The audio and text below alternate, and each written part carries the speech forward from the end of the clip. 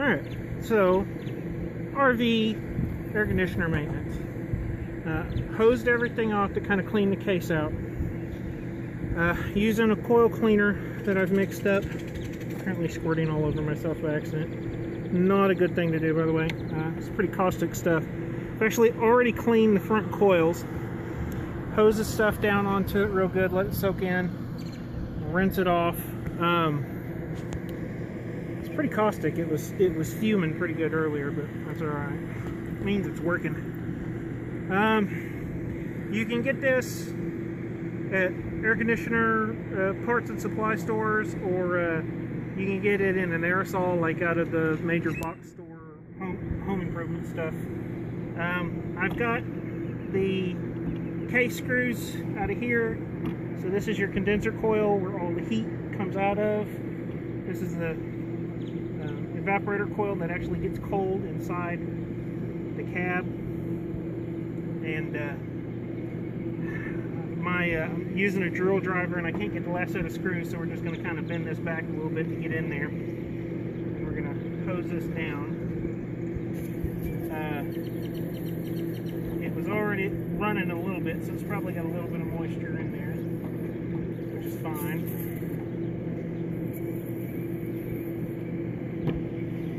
And there's dirt dauber nest and everything else in here. So we want to clean it all up.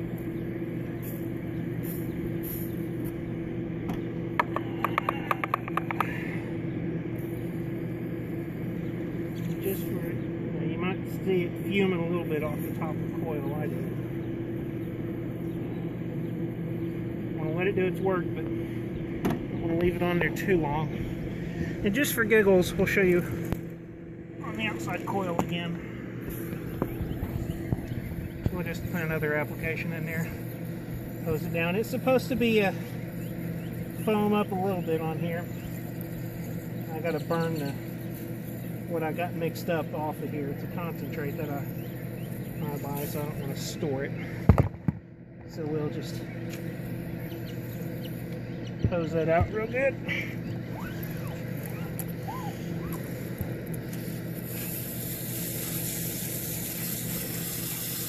And this stuff should be okay for these rubber roofs. I've already rinsed out some of it and hadn't noticed it do anything. So, and I've got 2 units I'm doing this maintenance on. I've already got one done. And so we want to rinse it off. More flow than pressure. And you don't want to get the angle on this, you know, too extreme, because it'll bend thin. So you want to come straight in at it. And this is pretty dirty when we started. You can see it's starting to silver out. Got this nice silver color to it. Get a little more flow.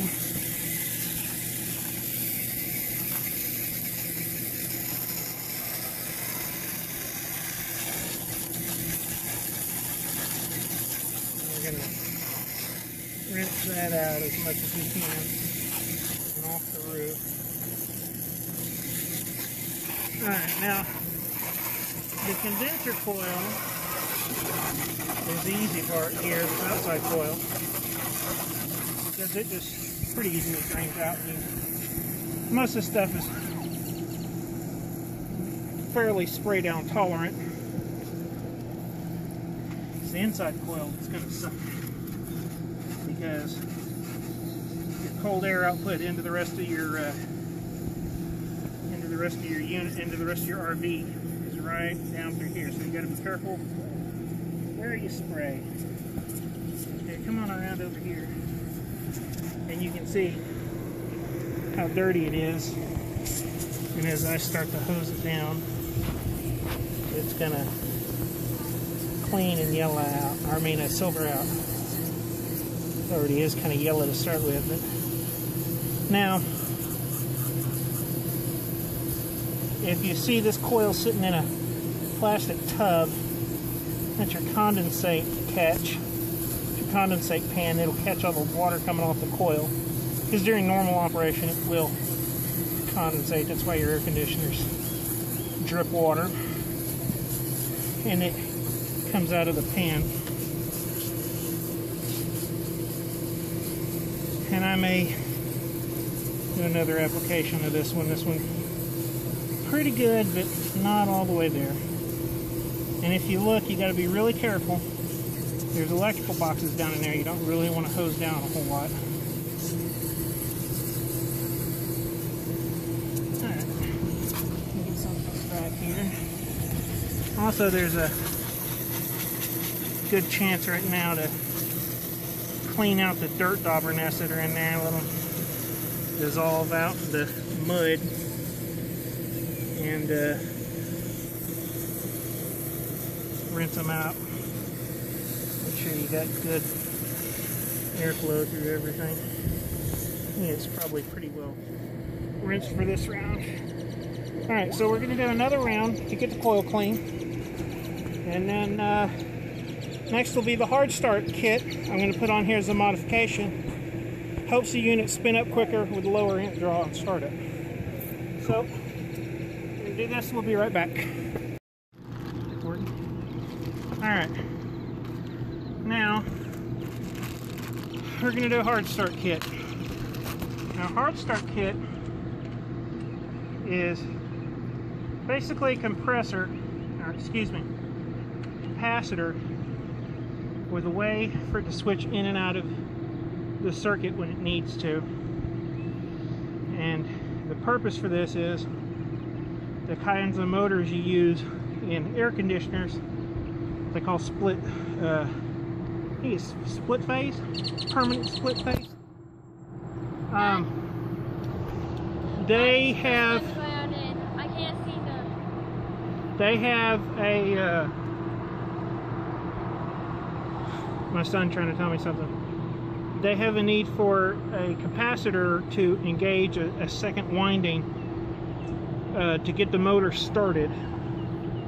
And the larger the capacitor, the better it starts, but it's also still in the circuit running normally, and so a really large capacitor doesn't do well for running. So what a hard start kit is a capacitor with a ability to switch in and out. When it detects that there's a startup phase, it will kick in and allow the motor to spin up with higher torque, pulling less amps. And then once it's running, it'll kick out of the circuit and go back to what they designed for an ideal capacitance. These help with compressor life and again startup amperage.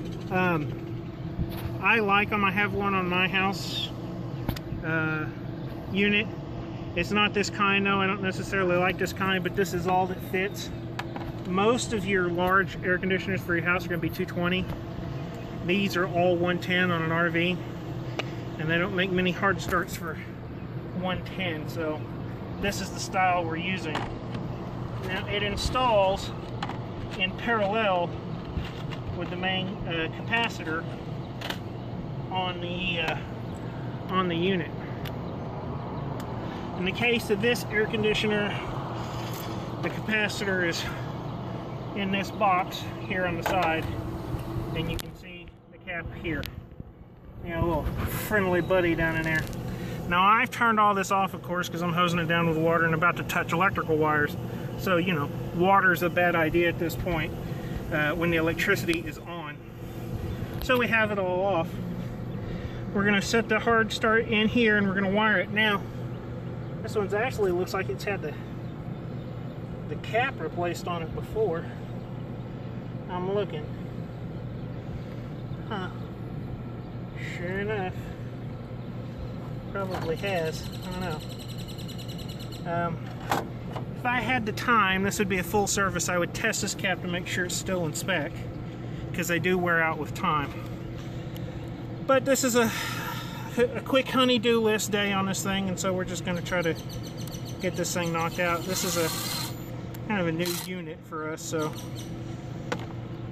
I have a self-drilling screw, sheet metal screw that I'm going to use.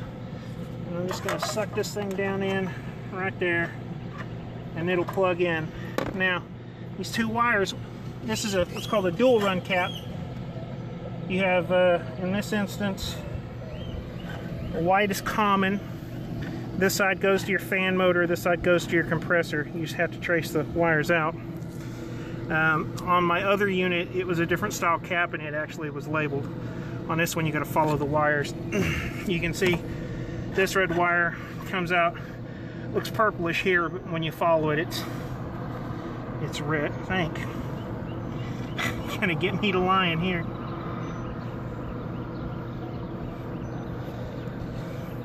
There's a red and a pinkish one, and I want to make sure I get the right one. Yeah, there we are. It's red here, but it fades to pink once it gets outside of this, exposed to a little bit of light. So, what we're gonna do, that's gonna be hard. So,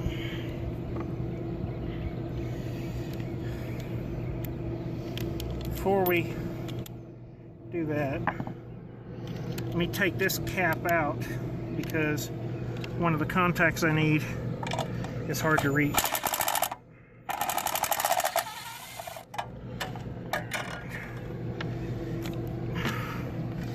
So,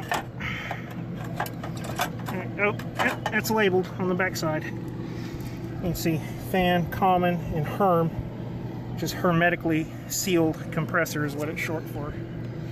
So, we're gonna take, and these are bare contacts, so better make sure you don't have any power going to this thing. It's gonna be real bad news real fast.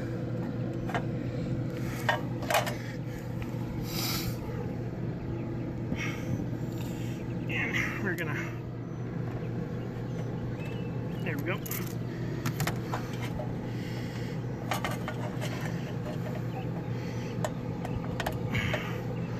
Alright.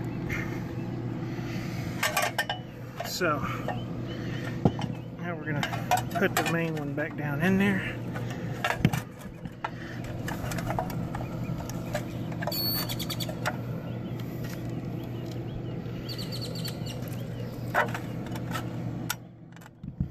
Oh, not magnetic.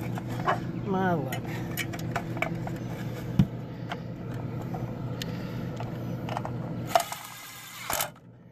And you don't want this stuff flopping around. It's a really good way to shorten its lifespan. Whatever you put in here, you need to make sure it is secured.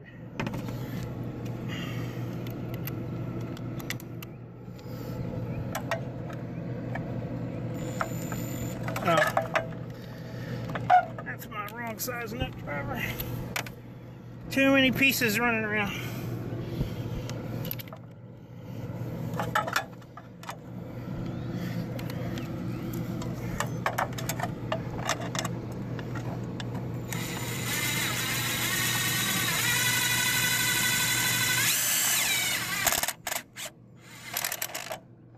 There we go.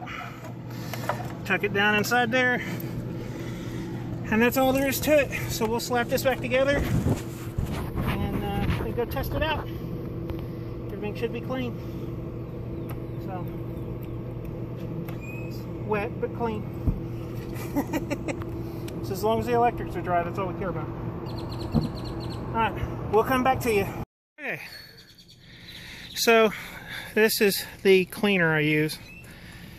New Calgon Calbrite. And it's for both evaporators and condensers.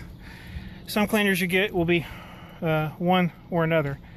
And this is a gallon concentrate. You mix it up either 1 to 3 or 1 to 6 parts with water. And I've had it for a little bit, and you can see I haven't taken that much out of that gallon.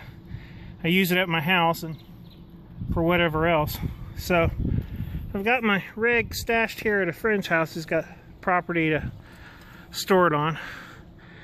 It's a 36-foot brookside by Sunnybrook, whatever that means. Now I've got my cord run out, and I've got it on a set of adapters over there down to 110 out of his garage. While we're over here, let me kill my water, or his water. He's on well water, so The spigot doesn't seal real well, so we don't need it to leak. And wife and kids are inside doing whatever. Mainly the kids are, we just hope they're not beating each other up. My wife's trying to get a few things done. The second unit I've already worked on is already keeping it cool. This place, there's the kids. Alright, you got it off? Alright, good. So this is the bunkhouse over the hitch. Bathroom, toilet behind there. Oh! Let's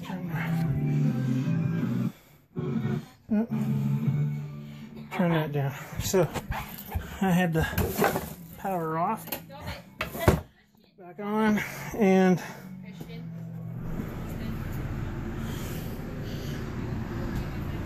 I had a little water dripping out of there, unfortunately. But is it flowing? It is in fact flowing. Now keep in mind, I'm on 110.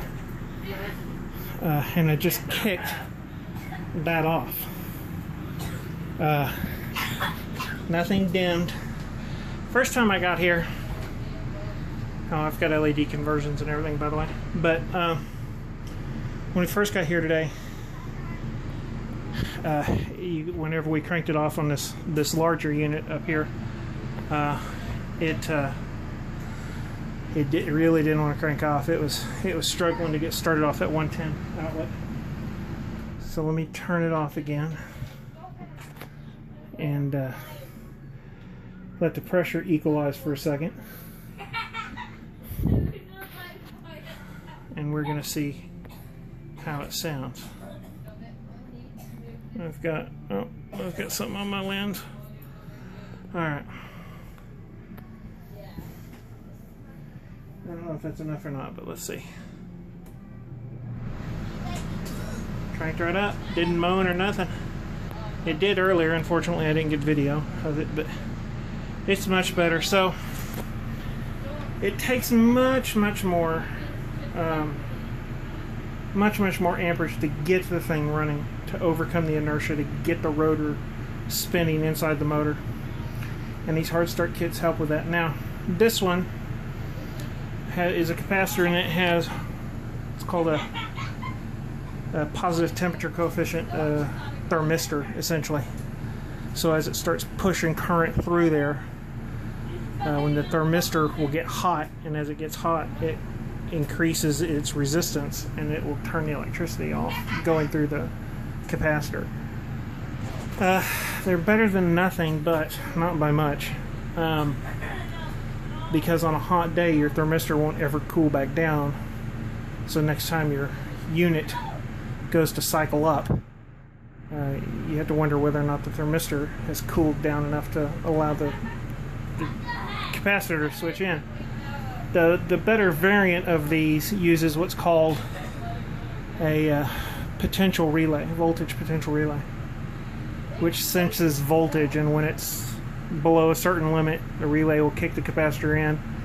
And the theory is that once the motor starts spinning, it will create a certain amount of extra electricity on the circuit. The motor actually has what they call back EMF. It generates an extra voltage, and when that potential relay senses the extra voltage on that circuit, it kicks out. And those are much more reliable, and that's what I have on my unit at the house. But there's only one model of hard start that uses that, and it's a specific SUPCO, and they're almost impossible to find for any reasonable amount of money for 110 units. So we have what we have. Next up is the slide out has got 12 volt wiring here that's out, so some of it got ripped up, so I'm going to have to get under the trailer and patch it, but that's another project. So hope this was helpful. See somebody soon.